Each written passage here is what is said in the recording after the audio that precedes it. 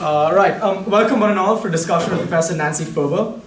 We are the Salus Populi Foundation, a student organization at Yale with a mission to offer undergraduates an avenue to engage with the many facets of international development and welfare maximizing policy formation. I would like to thank the Yale Economic Growth Center and the Bruce L. Cohen Research Award for the generous support without which this event would not have been possible. Without further ado, it gives me great pleasure to welcome Professor Folbre. Professor Folbre is Professor Emerita of Economics at the University of Massachusetts Amherst and served as president of the International Association of Feminist Economics from 2002 to 2003.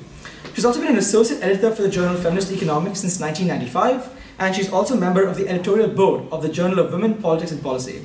Folbre is a pioneer of feminist economics, and her research studies the relationship between political economy and feminist theory, with an emphasis on unpaid care work. Folbre's books include Self-Love, the Mainspring, A Feminist Critique of Political Economy, The Rise and Decline of Patriarchal Systems, For Love and Money and Greed, Lust and Gender. Thank you very much for joining us, Professor Folbre. I'm really happy to be here. Everybody. So, Bilal, how much time do we have? Do we have like an hour? An hour, yeah. Okay, so happy to see all of you. I got a chance to get introductions from some beforehand. You know, we're a relatively small group, so I think it would be much more fun if we could make this a really interactive exchange rather than just a performance. So I'm going to just give you a little bit of an intro to my work and a book that I'm working on called Accounting for Care. And then I'm going to pause and see if you have questions or comments that you want to build on. And then if it feels appropriate, I can go into a little bit more kind of technical detail and tell you a little bit about my empirical research. But I think it would be better just to start with some really big ideas. So I really love the name of the group, Salus Populi, because I think economic development should be about improving the health and well-being of the global population, not about expanding or maximizing gross domestic product, which has come under a lot of criticism in recent years, but still remains kind of the basic scoreboard by which success and failure are judged in the economic arena. And I think it's not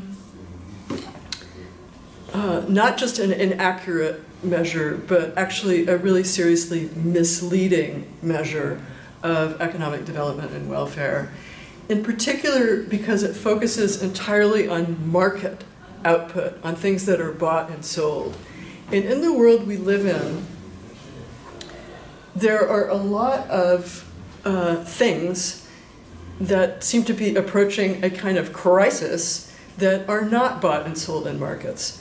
So climate change is one really big example of that. We know that a lot of the sources of climate change lie in the fact that public goods and public bads are a byproduct of the process of creating GDP. I think we might do better if we close the door, just because there's a little backstop. So, care work, which I define as the production and the development and the maintenance of human capabilities, is a little bit like the natural environment. It's something that goes on outside, largely outside, but not completely outside the market economy, is very much affected by the market economy. And we also see some signs of crisis in the social climate, of which some examples would be increased rates of death from drug addiction, from alcoholism, and from suicide in the US, often referred to as quote-unquote deaths of despair. And also there's a lot of evidence that people in the US, as in other affluent countries, are having many fewer children than they would prefer to have because they see the cost of raising children as being really, really overwhelming. So in a world where average birth rates are of the value of unpaid care work, and I think you know what I mean when I say unpaid care work. It's basically housework, caring for children, caring for the elderly, volunteering in the community, all things that are really indispensable to kind of daily living standards, right? And we call them work because, in principle, somebody could be paid to do it, but in fact, a lot of people do it without any economic reward. And so, what are the consequences of it? So, when I define care as the production and development and maintenance of human capabilities, that should remind you of a phrase you've probably heard in other contexts, which is human capital. And human capital is a part of human capabilities. But usually when economists talk about human capital, what they're talking about is the acquisition of educational credentials or experience that increases earnings. So human capital is really oriented towards what are the resources that can increase future earnings. And my goal is to reverse that line of thinking and instead think about how GDP and market income do or do not improve the value of human capabilities. I think human capabilities have intrinsic value, and they also have value in the market via human capital. And they also have value for the performance of non-market work. That is, I would hope that education not only improves your market earnings, but improves your ability to be a good parent, to be a good citizen, to be a good person. Somehow we want to develop a methodology for better social accounting of these aspects of care provision. So Bilal was referring to me as a feminist economist, and it's true. I have been very influenced by feminist theory, and a lot of feminist theory comes into my work, and I'll tell you how and why. But I want to emphasize from the start that I consider myself kind of a hybrid, heterodox economist. I don't like labels, like this person is in this school, and this person is in that school, and this person is in this school. To me, the really interesting value added in scholarly research comes from combining different things in different ways and seeing what kind of synergies emerge. So let me just tell you briefly what I think some of the important things I plucked from feminist theory are.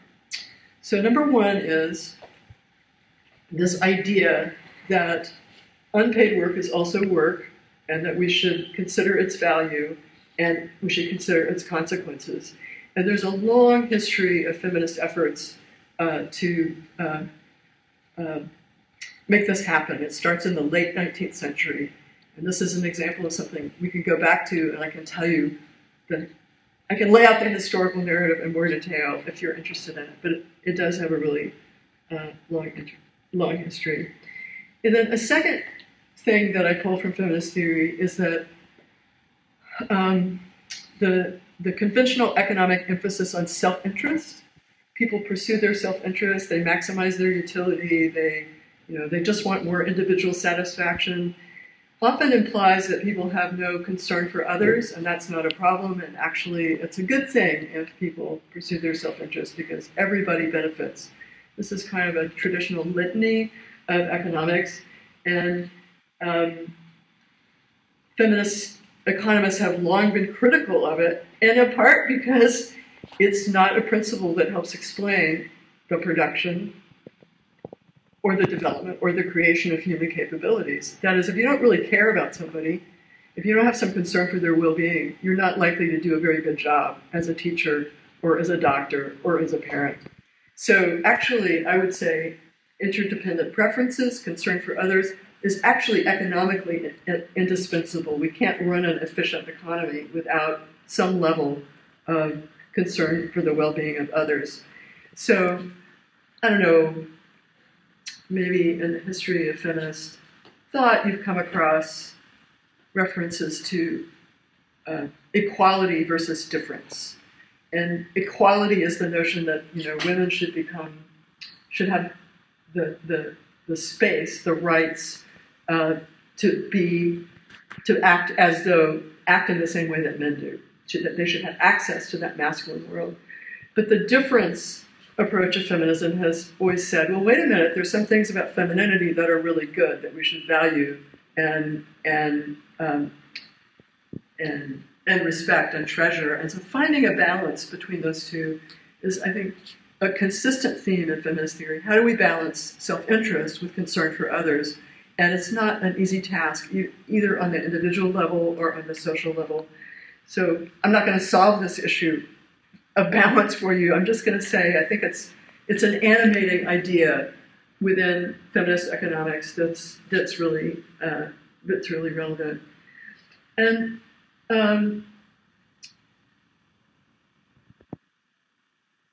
the interesting thing about care provision, I think, in sort of economic terms, is that it provides enormous public benefits, kind of spillover benefits. A more educated, healthier people, citizenry leads to better economic outcomes and better outcomes overall, but it's individually quite costly. And why is it costly? Well, because even though you might derive a lot of intrinsic satisfaction from it, you don't get much economic reward. And why don't you get much economic reward? Well, part of the reason is you're producing a public good, something that creates value for the person you're caring for everybody they come in contact with, for their future role as a parent, etc. So there are all these spillover multiplier effects of care provision that can't be individually captured. So, you hear in an economics class that workers are paid their marginal product. Well, what's my marginal product right now? Pretty hard to measure, huh? I mean, theoretically, it's an increment in your capabilities that I'm creating that is not just about imparting knowledge, but it's also imparting a sense of curiosity and commitment to solving certain problems. And, I can't claim that. I can't measure it and I can't claim it. So teaching, like a lot of other care jobs, requires intrinsic motivation because there is no extrinsic payoff, right? And that gives it a kind of a very distinctive character. And it also creates this kind of parallel between the positive externalities of care provision, which may be discouraged when we don't reward it adequately, and the negative externalities of environmental change, which can create climate disaster if we don't figure out a way to counter them. So the final kind of piece of the feminist argument here is that a lot of gender inequality derives from women's specialization in care provision. And in fact, in the US, in particular, if you look at the earnings of men and women who are not married and have no children, there is no gender wage differential. Almost all of the gender wage differential emerges later as a result of for children or to care for elderly family members, and also over time as a result of women choosing jobs in the care sector of the economy, which pay less than other jobs, partly because they're creating public goods. Okay, so that's a little bit of an overview, and now I'm going to just want to hear from you about what parts of the story you'd like me to elaborate on. Or you can ask me about a completely unrelated thing if you like. But let's make it more interactive. Yeah? Two questions which are slightly divergent. One is I would love to hear a little bit more about the early 19th century feminist efforts that you mentioned. Okay. The second thing is, do you have recommendations for what public finance, what tax policy should look like in order to ameliorate some of these issues? Great. Those are two. Yeah, good too. Really, really great. Okay. So I'll tell you a story about the late 19th century U.S. So I was working on a project about measuring, estimating women's market work in Massachusetts in the late 19th century. And as a result, I was reading this huge book by Carol Wright called The History and Growth of the U.S. Census. It was a really rainy day, and I was just dying of boredom.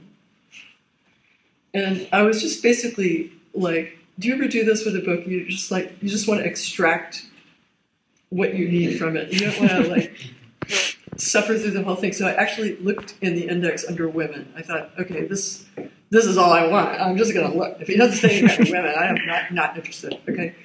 So I see in the index letter of protest by the Association of University Women concerning the lack of remuneration for women's work. And I'm like, what? How is this possible? And I find this reference to this feminist group that in 1878 protested to Congress that the census didn't consider housewives as occupied, as making any productive contribution. And I thought, I got to see this letter. I got this letter. I mean, I had never seen any references to this letter before. Okay, so I get on my bicycle and I go to the UMass library and find a government documents librarian, because back in the day there was no Google Scholar. And the reference librarian has to go through like a card catalog, like this class is on, can I find this? And he says, oh, here it is, but we don't have it here. You'll have to go to the Amherst College Library to find it. So get on my bike and I go to the Amherst College Library, which is just a couple of miles away from the UMass Library. And there they have archives in this basement that is also a fallout shelter. Literally, it was set up to be like a community fallout shelter back in the day of fear of nuclear war. And the books are on moving shelves. Do you have any libraries here where there are moving shelves? The books are all packed together, so if you want to look for something on a shelf, you have to press a button and move one shelf down, and then press another button, move one shelf down, press another button, move it. So it's like this robotic system. So I finally get to the place where the volume of government documents that I want is, and the light bulb is burnt out. There is no way I can see the call numbers on these dusty tomes. And so I go upstairs and tell the librarian, and she says, oh, don't worry, there'll be a maintenance worker next week. And I can't wait till next week. So I go downstairs, and I notice that there's a ladder in the corner. And I take the ladder and climb up and unscrew a light bulb. It works. And I go back and screw it in, and I find the volume. And it's there is this letter of protest, and it goes into a lot of detail. It sounds like something out of a modern protest. That, here is the census. First of all, they don't hire any women to participate in census taking, which is unfair. And secondly, they treat housewives as though they have no occupation and make no contribution, and this is obviously unfair.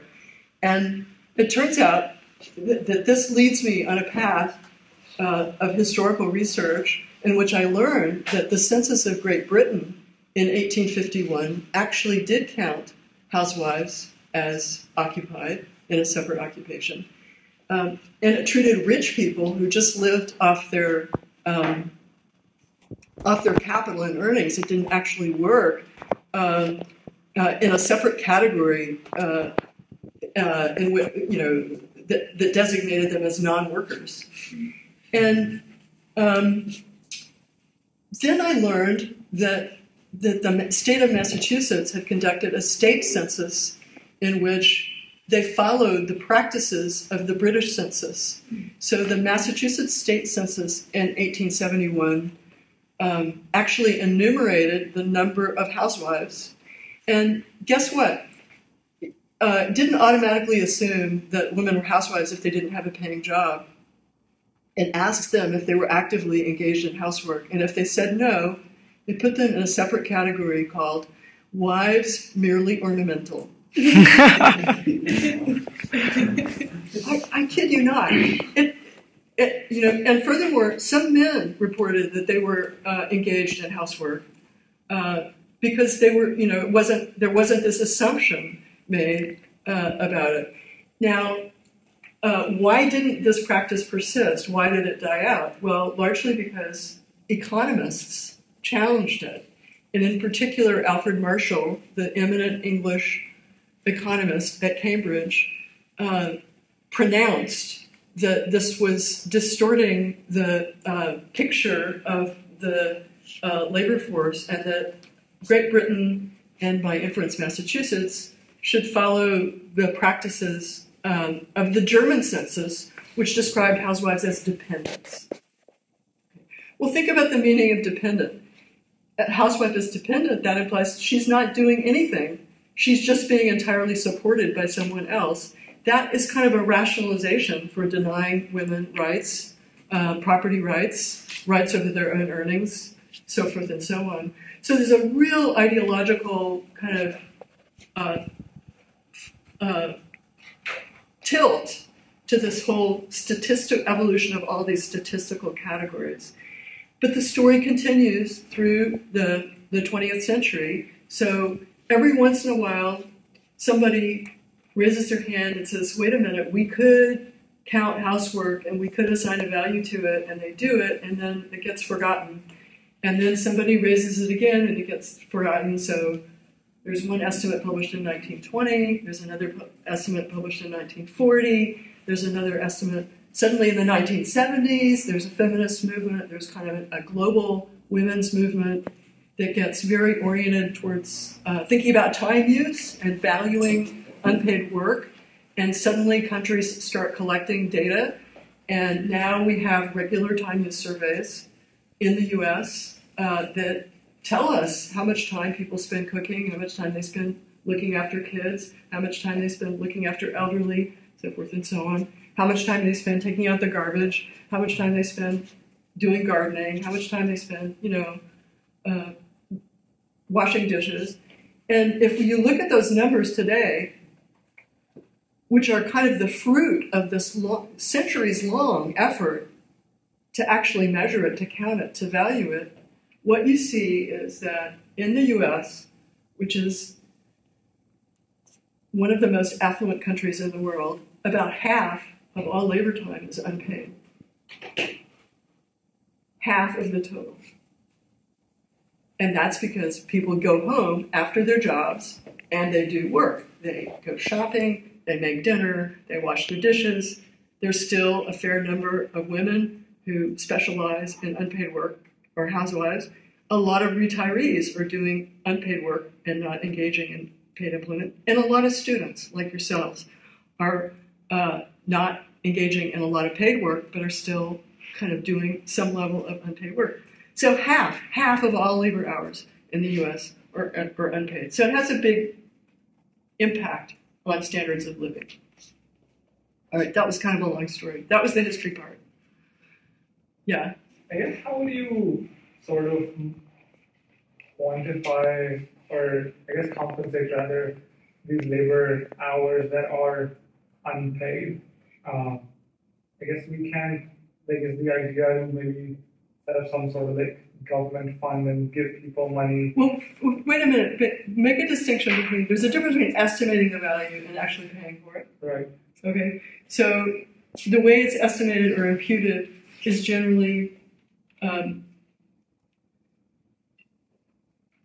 it's generally done following the logic of the definition of work. You could pay someone in principle to do it for you, okay? So that's called a replacement cost method, and it can be a very specific replacement cost, like for childcare, what would you pay a childcare worker? For cooking, what would you pay a chef? For doing laundry, what would you pay a domestic servant? At best, that gives you a lower bound, a very crude estimate of the value, and it's just based on that counterfactual. What would you have to pay someone to do it? And it's better than nothing, because if you don't assign that value, even if you don't do that estimate, you're assigning a value to it. It's just that the value is zero, which is clearly less correct than a minimum bound estimate.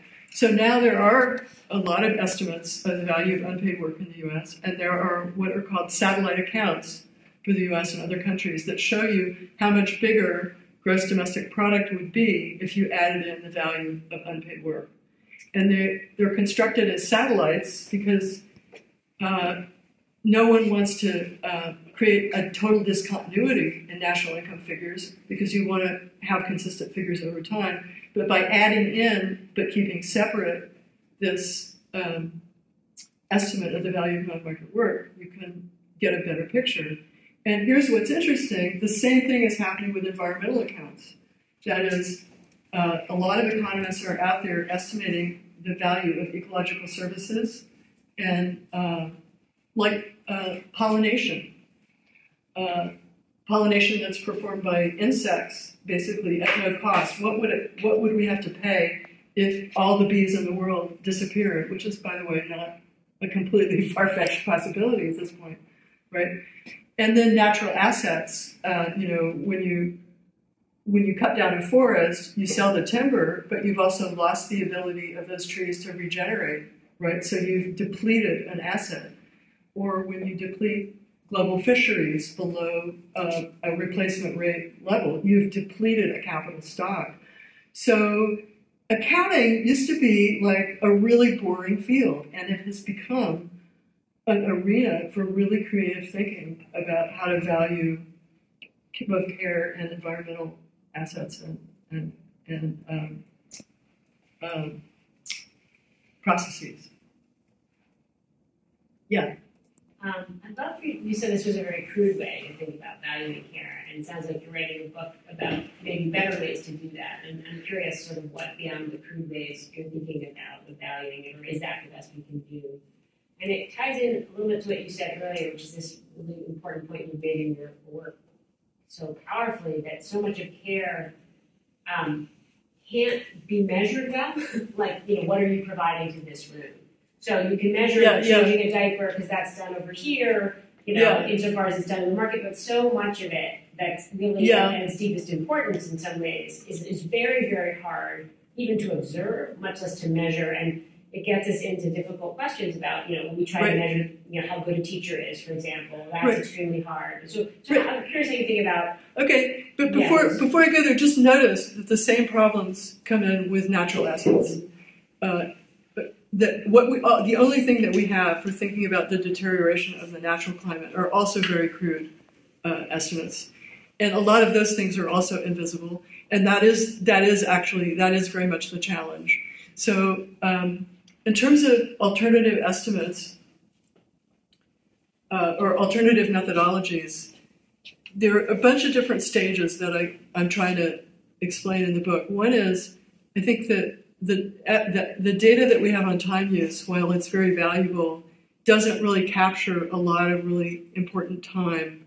And in particular, it doesn't accurately capture childcare time, because the surveys only measure time that you spend actually doing something physical with a child, like bathing a child, feeding a child, reading aloud to a child, that counts. But the supervisory constraints of having to be physically present in the home when there is a child under the age of 13 there are largely ignored.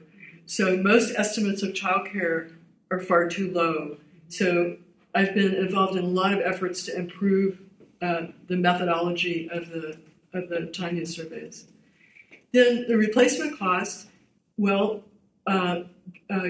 getting as specific as possible about the wage rates that one thinks are accurate, and providing both upper and lower bound estimates, sort of trying to do a robustness check of replacement costs are really relevant, I think.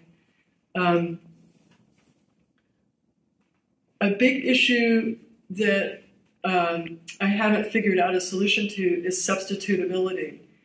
I think there's some substitutability between money and time. Right? If you have more money, you can hire people to do stuff for you, or you can buy, takeout instead of cooking dinner, right? But oddly enough, it just seems like time devoted to non-market work isn't that sensitive to wages or to income. And it's almost as though there's a sort of socially necessary amount of labor time there's a threshold effect. There are nonlinearities, and there's a threshold effect. So looking more closely at the relationship between wages and income and time allocation, I think gives us some really important clues. And then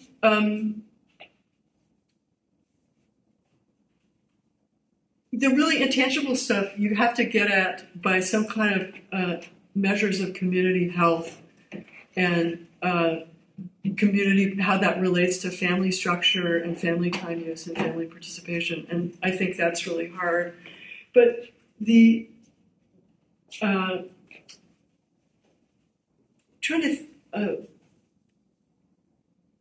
well, an example that I was talking to earlier to Bilal about is there's a genre of work that looks at the effect of exogenous economic shocks on physical health. And I think this in itself is a really important area of research that is part of the care economy. So what happened in Russia when the economy was privatized almost overnight and a lot of people lost their jobs? As you probably know, male mortality went way up, and a lot of that male mortality was related to deaths from alcoholism and drug addiction. Okay. Another interesting example is what happened during the austerity policies adopted in a lot of countries around the Great Recession. That also caused a lot of unemployment. And in some countries, it caused a huge spike in mortality. And other countries, it didn't cause a big spike in mortality. And there's a really great book called The Body Economic by Stuckler and Basu. Do you know that book? Yeah, they actually talked to years ago. Oh, okay, Yeah. So it's basically showing that public policy really was a really important mediator of the impact on mortality. And then there's recently been a lot of research on deaths of despair in the US, and it's clearly linked to unemployment and deindustrialization and also inequality. So I think one of the things that's been underexplored in that literature is the effect of care provision and care commitments on the family and community level. I think that's also a pretty serious mediating force. And one example that I was telling Bilal about is that women seem to be much less vulnerable to deaths of despair than men. So suicide rates in the US are much higher for men, 4 times higher for men than women. And the demographic group with the lowest suicide rate in the US are Black grandmothers, which is kind of a paradox because they're economically really disadvantaged. But what's the difference? They are care providers at the center of a community of mutual aid. And so one thing that I want to explore with my friend who's an expert on Russian mortality is whether living in a household with children or with dependents actually causes more economic stress, but also creates more psychological resilience. That it just creates more meaning and more commitment and more courage to deal with everyday stress. And the reason I like this line of reasoning is I think I've often ended up in my work saying a whole lot about the cost of care, the cost of care, the cost of care, gender inequality, it's not fair, women are getting screwed, et cetera, et cetera. But it's also important to see the positive effects. And I think they are reflected in resilience and fortitude and connection and solidarity and meaningfulness. And, I don't know, my hypothesis is that men who are not connected, who don't have a partner, are not parents, don't live near their, who are really disconnected, I believe they are probably much more vulnerable to the effects of unemployment than other men. So I think there's a research agenda there. And the reason that I come and give talks like this is I'm always trying to recruit people to some part of this research agenda. So raise your hand if you're ready to sign up. You had asked me about policy stuff. I'm more of a theorist and an empirical researcher, but I also think that a lot of the components of the Build Back Better plan that Democrats put together in the fall really speak very directly to the crisis of care, and improvements in our healthcare system really speak to the crisis of care, and that a lot of basic income experiments around the country also speak to this crisis of care. People say, oh, basic income, a universal basic income would be to say that everybody should get a certain level of subsistence income no matter what.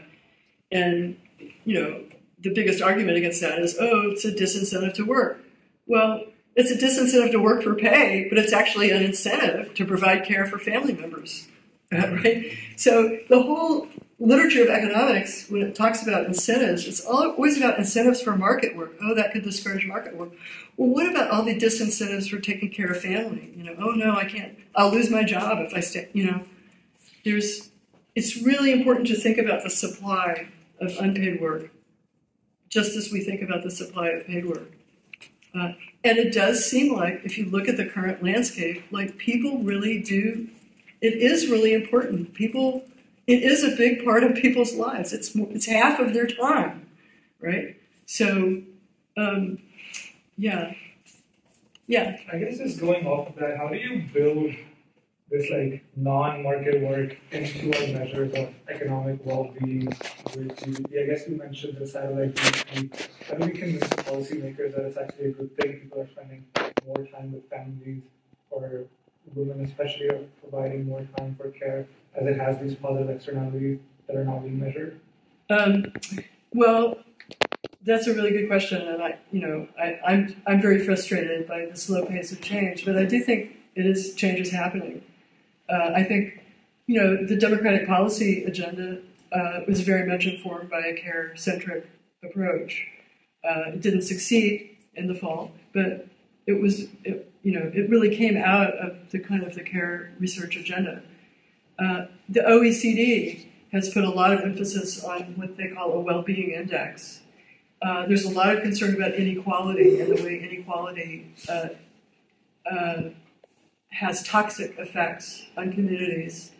So I think it just takes a lot of accumulated research findings and a lot of persuasive translation of those research findings into ordinary language to persuade people of something that's actually pretty much common sense to non-economists, I think. So I'm kind of hopeful. I do feel like there is momentum going in that direction. I've worked on these issues for more than 20 years, and I'm only now beginning to get some traction. So that's one of the reasons I feel pretty positive about it. Yeah. I was recently reading some of Ross Chetty's work on social mobility. Yeah. And he really talks about the importance of social networks and high rates of social mobility. Yeah. And I was wondering if you've done any work with the impact of high rates of care work on social mobility, or how those No, I haven't, but I think that's a great angle. And I'm a big fan of Chetty's work in that respect, for sure. Yeah. Yeah. Okay, yeah, go ahead. Oh, I was just going to kind of try from that question.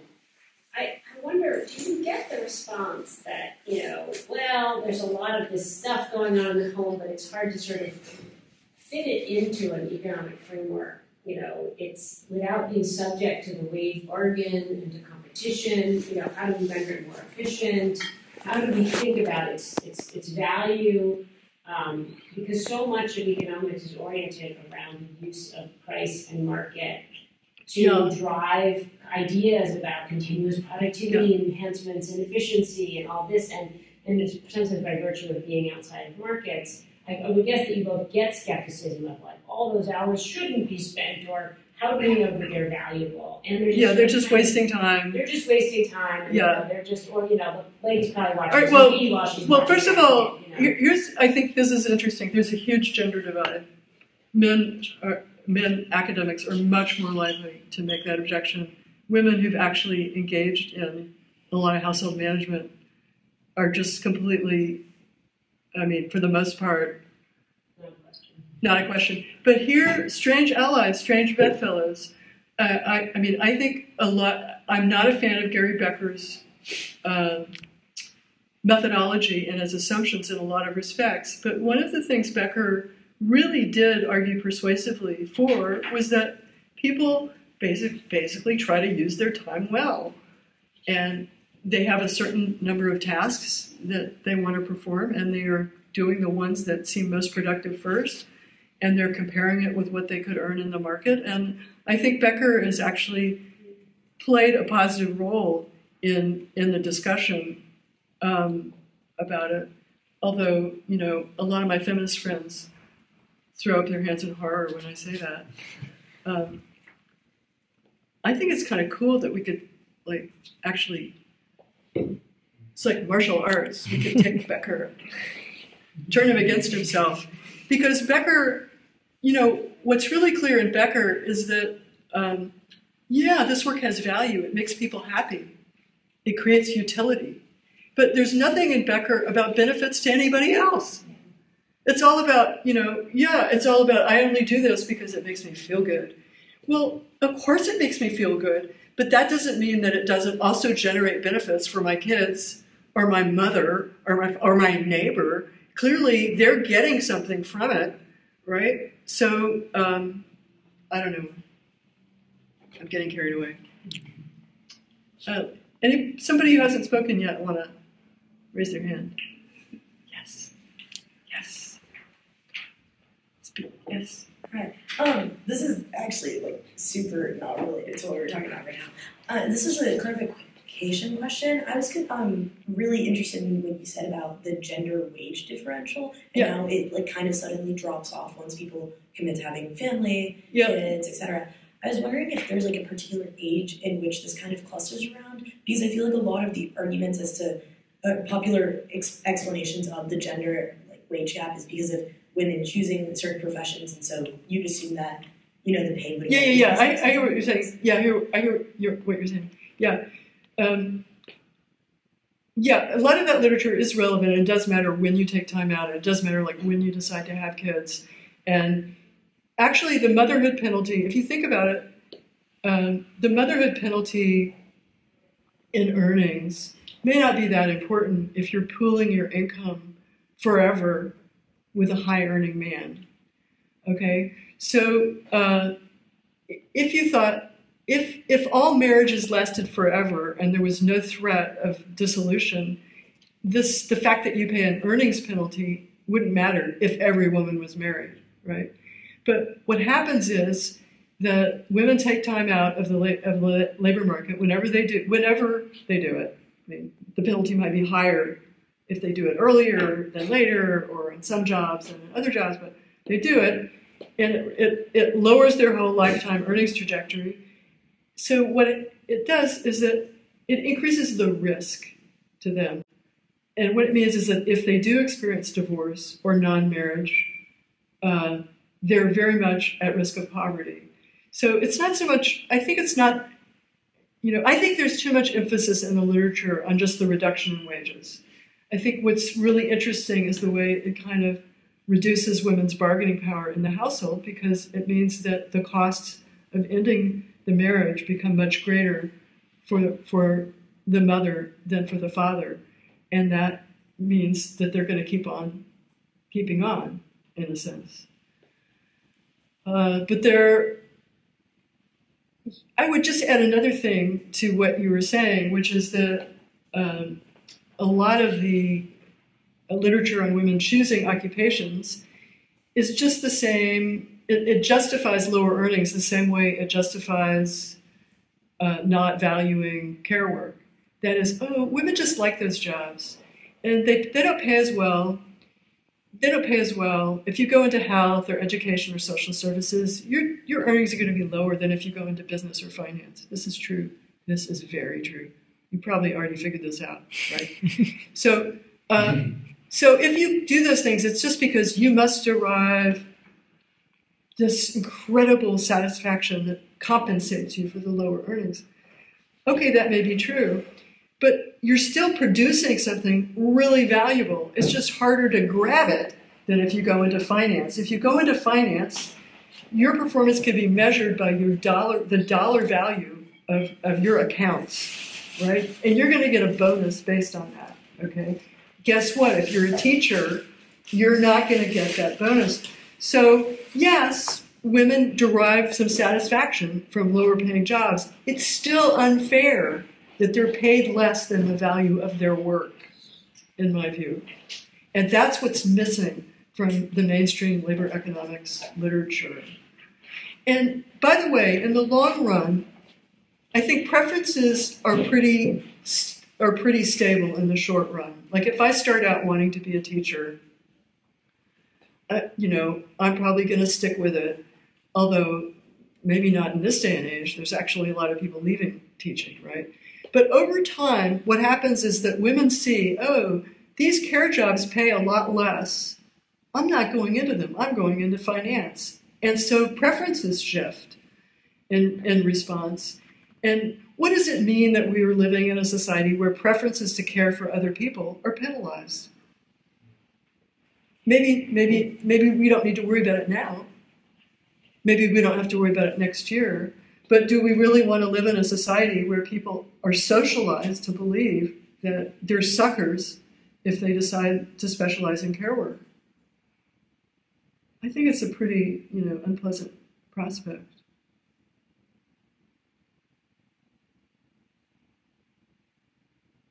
Oh, I hate to end on such a negative note.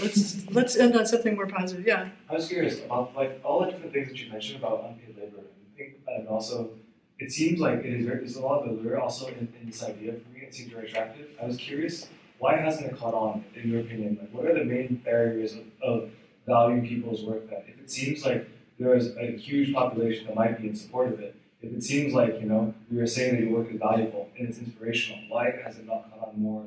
Or at least doesn't seem to be as much in discourse as just in day-to-day life? Well, that's a great question. First of all, I think there's a tremendous amount of inertia in the world, ideological inertia. It's just hard to change the way people think about things. Think how long it took to get people to accept the fact that tobacco causes cancer. I mean, that was, when I was a college student, we were like, people are never going to accept this, right? It just took a really, really long time. Climate change, same thing. Climate denialism, really huge in the face of hurricanes, in the face of people having their homes destroyed, right? So there is a lot of inertia, but there's also an ideological component, which is that a lot of people benefit from assuming that care work is really worth nothing and that it's just voluntary. And, that it's more than compensated for in good feelings. And actually redistributing and reorganizing care work on a more equitable and efficient basis would cost some people a lot of money. We would have to tax the finance industry to support the care industry. You think the finance industry is going to take that line down? No. We're going to invest heavily in other points of view. Yes? I guess the natural follow-up question and a huge question is what do we do? What do we do? Yeah, well, because I don't know. Mentioned, it really resonates with me in a way because I'm taking an education economics class, and that professor keeps talking about, okay, there are people who want to be teachers, maybe they love their job, but that's not a reason for them to get unfair pay. Yeah. Because they need to. Yes. So what do we do about that? You got to fight for teachers. You got to say teachers deserve better pay and better working conditions. Child care workers deserve better pay and better working conditions. Elder care workers deserve better pay and better working conditions. Families who are caring for dependent family members deserve more public support. We would all be better off if we did this. We would improve our collective capabilities. We would all gain. Yes, some of the gains would be redistributed. Yes, it would be costly for some people, but let's try to develop a more mindful and more sustainable system of care provision, along with the process of developing a more mindful and sustainable ecological economy, right? I don't know, what can we do? We can do research, we can talk to our neighbors, we can go to protests, we can write letters, we can try to persuade our peers, we can write poetry, we can make art. Gosh, there's so many different things that we can do. And I don't think we should expect whatever we do to change things right away, but we should do it because we think it's intrinsically important to do it. You know, here's a positive ending. There is really a paradigmatic change happening in evolutionary biology. Is anybody here a biology student? Well, for many years, biology has emphasized kind of survival of the fittest, that individual competition is what drives natural selection. And that group selection plays no role whatsoever. It's all individual competition. And now, in the space of the last 10 years, that theory has been almost completely displaced by a theory called the theory of multi-level selection. And what is the theory of multi-level selection? It's that, yes, individuals compete within their groups, but groups who have a lot of cooperators outcompete groups that don't have a lot of cooperators. It's like a team spirit argument, right? The team that works together is able to beat the team in which everybody is just competing with each other. And so this theory of multi-level selection is really, really important for the social sciences, because this is what I'm talking about. Cooperation offers really important benefits. And it doesn't mean that competition isn't also important, or that competition doesn't also have some positive implications, but it means that we live in human beings inhabit a very complex universe where sometimes we benefit by being entirely selfish, but a lot of the time we benefit by tempering our selfishness on behalf of the group that we're a part of, which has a huge impact on our individual success, right? Sometimes social scientists act like they're allergic to biology, and so I often don't raise this point because people are like, essentialism or something like that. But I think, you know, biology is really important, and evolutionary biology should really inform social science, and vice versa.